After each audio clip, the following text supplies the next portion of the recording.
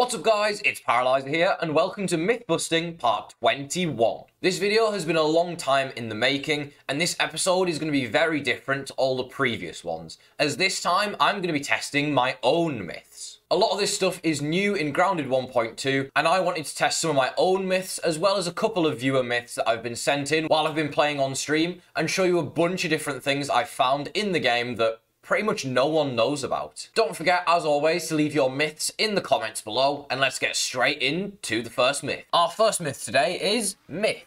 What can and can't you break using the blaster of the Moldy Matriarch? For those who don't know, this is a new weapon that you can craft by defeating the all-new infected Broodmother. It's an explosive weapon, and I wanted to put it to the test. First, I tried it on grass. It worked. Then weed stems. Also works. Next, I tried it on mushrooms. Still worked. Rusty nails? Still works. I tested it on as many items as I could, and here are the things it cannot break. For some reason, it's unable to break pine cones. I have no idea why. It can't break the fungal spores or fungus found in the haze either. Like every other explosive, it doesn't work on pond moss. And weirdly, it doesn't work on tier 2 underwater clay nodes, but it does work on the tier 1 underwater clay. So if you were curious, yes, it's a very good tool and can be used to farm almost anything in the game. Our next myth today is myth. Does Apex Predator work with the blaster of the Moldy Matriarch? Now, the description for the mutation is that it will work for any weapon crafted from boss parts, which the blaster is. So let's test it. After a few explosions, I eventually procced the effect, which is called Mammotoxins, and says, embracing the power of the Broodmother, you apply massive venom on attack. So this myth is confirmed. It does now have an effect, which envenoms your enemies, which could be really good with the regular Broodmother armor. Today's next myth is myth. Stuff respawns faster in the composter. Now, for those who don't know, when you go in the composter, there's a bunch of things, from sour candies to black widows. But did you know that all of the stuff in here has a much faster respawn rate than anywhere else on the map? I think this is intentional and kind of has something to do with the composter being used to speed up processes like decomposition, so it also speeds up respawning of stuff, I guess. Also, sometimes you get 2 black widows in here, which isn't fun.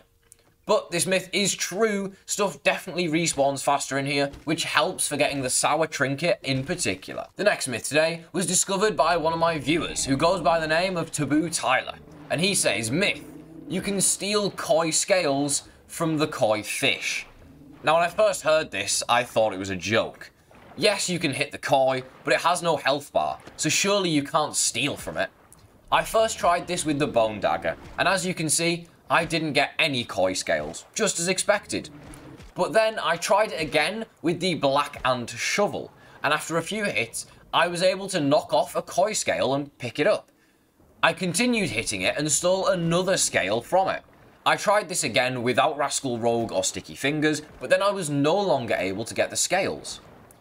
So this myth is confirmed. If you have a black ant shovel and Rascal Rogue or Sticky Fingers, you can steal the koi scales from the koi fish. I personally think they should add a rare trinket that you can steal from the koi fish, like a Scale of the Ocean Master or something, that you can equip that makes your swim speed and airtime go up massively and makes you really quick. I think it'd be pretty cool. Following on from that myth, I wanted to also test this on the crow. Myth. Can you steal crow feathers from the giant crow? I went up to the crow with my axe, but I was unable to reach it due to its large hitbox.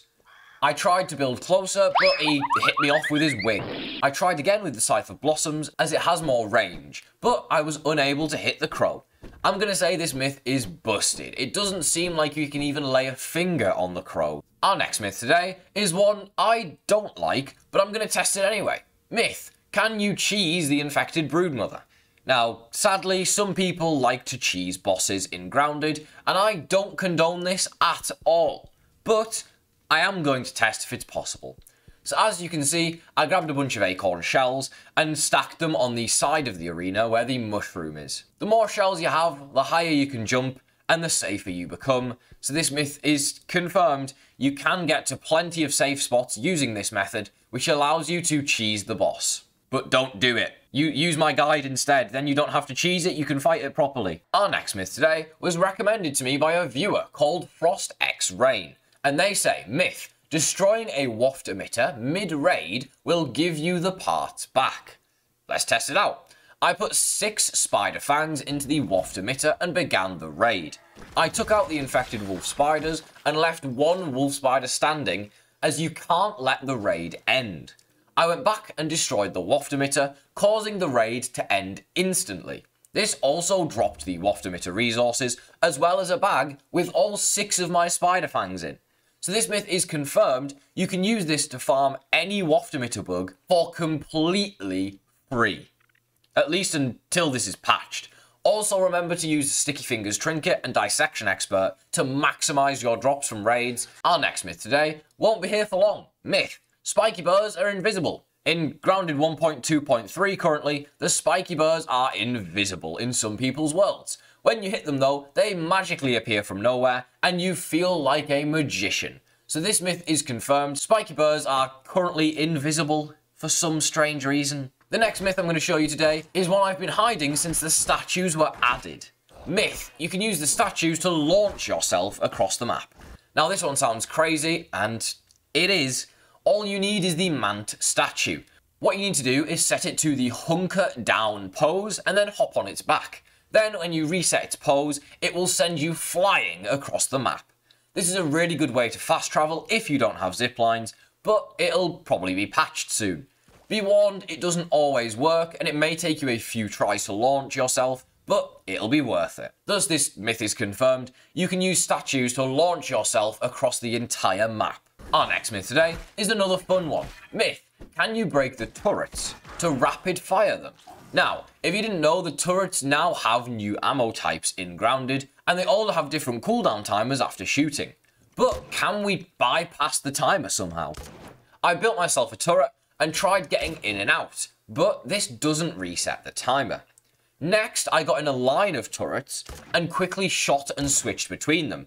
This actually does work. If you have a line of turrets, you can quickly switch between them and they will cool down while you are out of them. So this myth is confirmed. You can rapid fire the turrets if you build multiple. For our next myth today, I wanted to test something that dawned upon me in a stream the other day.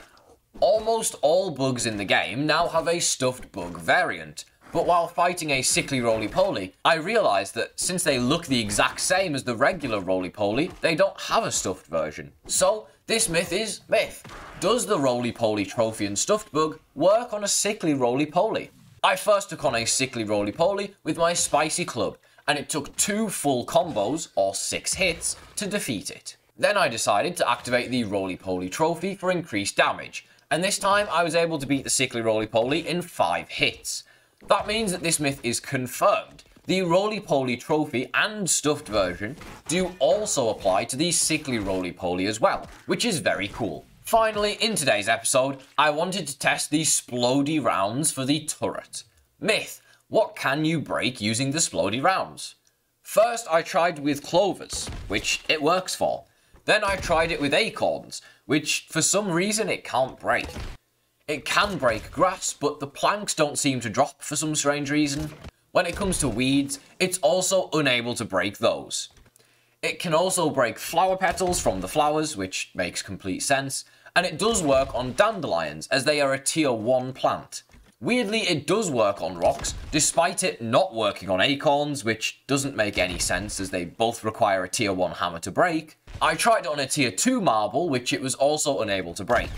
Just like the blaster from earlier, it's unable to break tier 2 clay nodes or pond moss, but it can break the regular clay deposits. So by the looks of it, despite being a tier 3 explosive, it can only destroy tier 1 or lower things in the backyard, making it pretty useless. That's all for this episode of Mythbusting. Don't forget to leave your myths in the comments down below. If there's any devs watching, then feel free to give me a call. You know, if you've got any free jobs going, then I just broke your game like 7 different ways and you know how to fix all those. Don't forget to leave a like on the video. Have a great rest of your day and I'll see you in the next Grounded video.